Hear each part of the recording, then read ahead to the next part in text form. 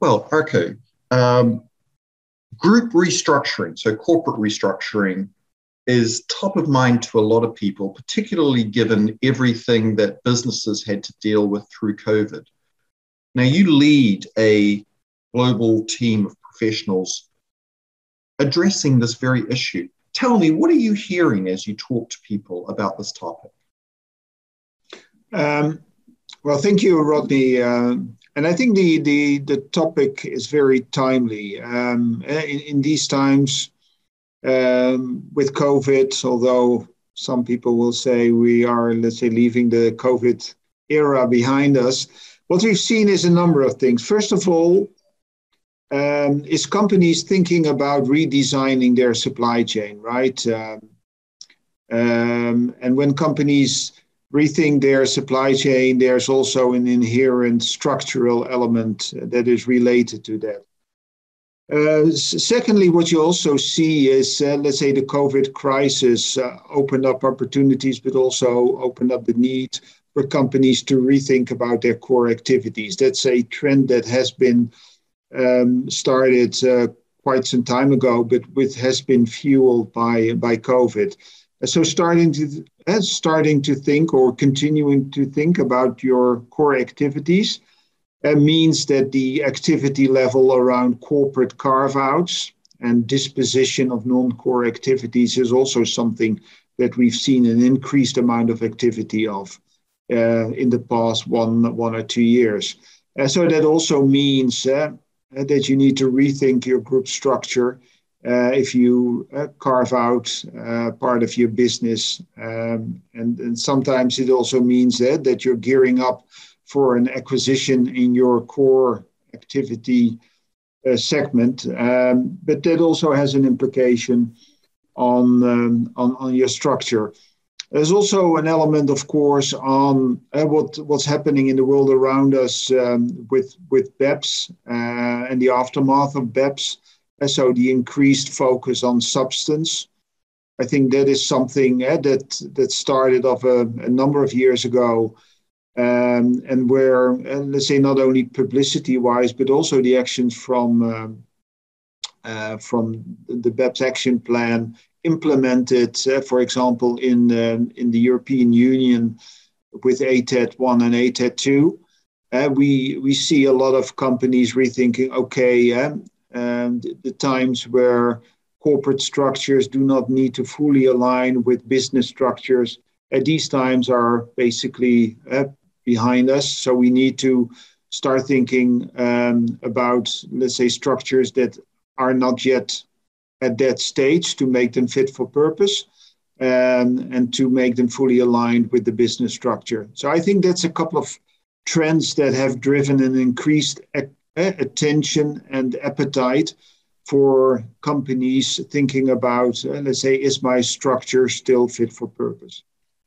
Really interesting, Arco. And I know that a number of folk are also focused on just legal entity footprint, just the sheer number of entities that they have, and whether that still serves them as well as it once did. What are you seeing, if anything, in that space? Yeah, I think it's a very good point, Rodney, and that has to do with also making your corporate structure lean and mean. So it's on one hand, I think, a byproduct of the thinking around, let's say, carve-outs, supply chain redesigns, et cetera, but it's also about companies that have gone through a phase of let's say, whether it's carve out, whether it's M&A, so acquisitions, in order to basically get as much value, create as much value, in respect of or in relation to the carve out or M&A activity, they are really taking a deep look at, am I not throwing away a lot of money because I have a structure with a lot of entities that do not always have a real proper function? They may have had a function in the past. Some of them still make sense, some of them don't. So I need to fundamentally look at my structure and basically do a cleanup. So what we refer to as legal entity reduction or corporate structure effectiveness. And that is something that is basically also driven by the desire and need to create value as a company.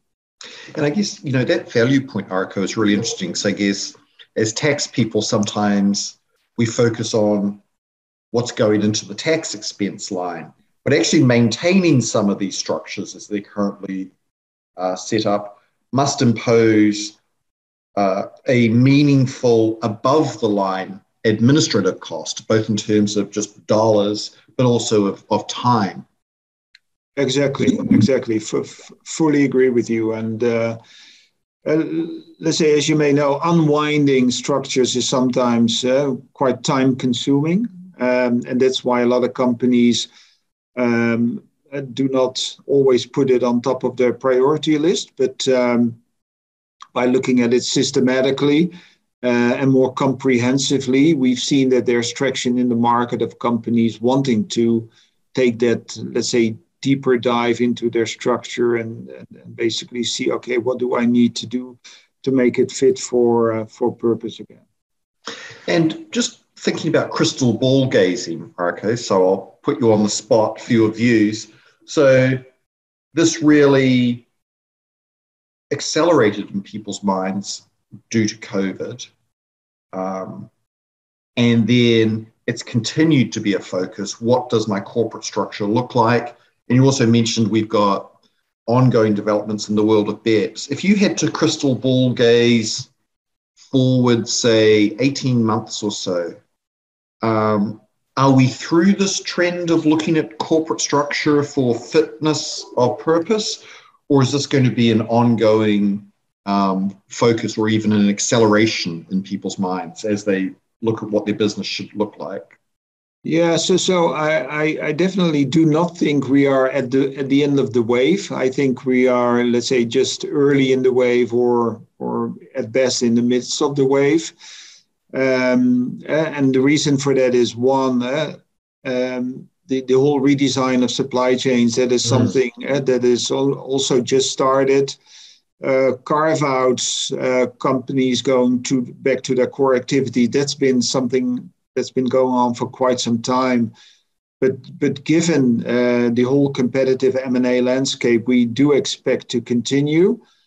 And something that may kick in as an additional accelerator for looking at corporate structure effectiveness is restructuring. And what I mean with restructuring is the wave that a lot of people predict in terms of companies needing to financially restructure. And now that governments are starting to phase out government support because they think we've seen the worst of COVID and the companies no longer need the full amount of support that they received over the past 18 months. Expectation is that will trigger at least in certain sectors, a wave or mini wave of companies needing to financially restructure. Some of them will end and will turn into distressed M&A. So will either become the target of a distressed M&A transaction, or will need to dispose of certain assets in order to come through the financial restructuring phase. But I think that will add another, let's say, accelerator for companies looking at corporate structure effectiveness. So going back to your question, I think we're just at the beginning, or at best at the midst of the wave, and we will definitely see a lot of interest over the next couple of years.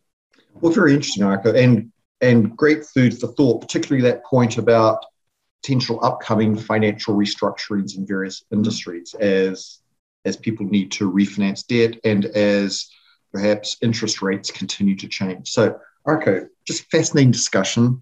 No wonder this is keeping you super busy. Top of people's mind. Thank you for your time today.